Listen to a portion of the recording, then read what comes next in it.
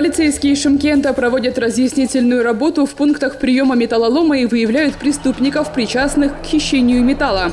В ходе мероприятия полицейские провели информационно-разъяснительную работу с владельцами и сотрудниками предприятий о соблюдении алгоритма при приемке металла.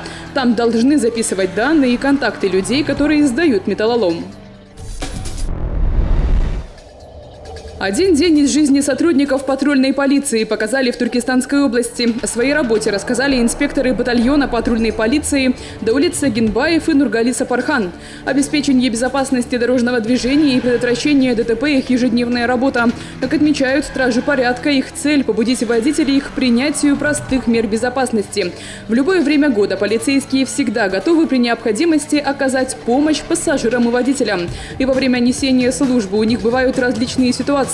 Так весной на трассе республиканского значения Сарагаш-Жетысай-Жевикжолы к ним за помощью обратились местные жители. Стражи порядка заметили в реке Сырдарья тонущего мужчину. Сагинбаев прыгнул в воду и подплыл к тонущему гражданину. Затем они с коллегой вытащили мужчину на берег и оказали ему первую помощь. Выяснилось, что житель Мактаарельского района, пытаясь спасти свой домашний скот, упал в воду и не смог самостоятельно выбраться. Мы оказали ему помощь.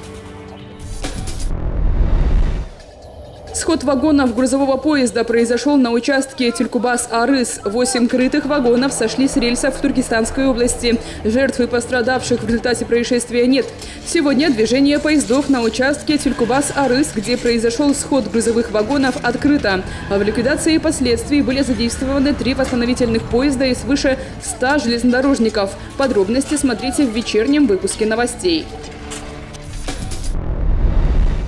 Водители мопедов не спешат в автошколу, несмотря на то, что уже осенью им придется обзавестись правами. Вместо этого все больше владельцев мопедов пытаются купить водительские удостоверения.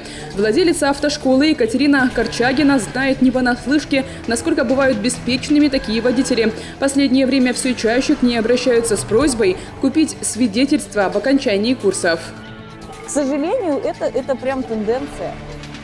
Звонят, спрашивают купить.